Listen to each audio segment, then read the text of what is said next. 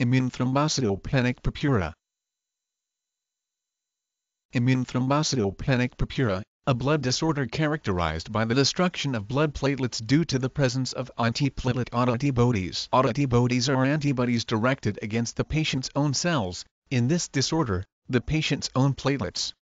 Thrombocytopenia refers to a decrease in platelets, also known as thrombocytes. Purpura pertains to the visible hallmarks, purplish areas in the skin and mucous membranes such as the mouth lining where bleeding has occurred as a result of decreased platelets. Immune thrombocytopenic purpura ITP can be triggered by drugs, or associated with infection, pregnancy, or immune disorders such as systemic lupus erythematosus. About half of all cases are classified as idiopathic, meaning the cause is unknown. The abbreviation ITP is much used. It stands for both immune thrombocytopenic purpura and idiopathic thrombocytopenic purpura.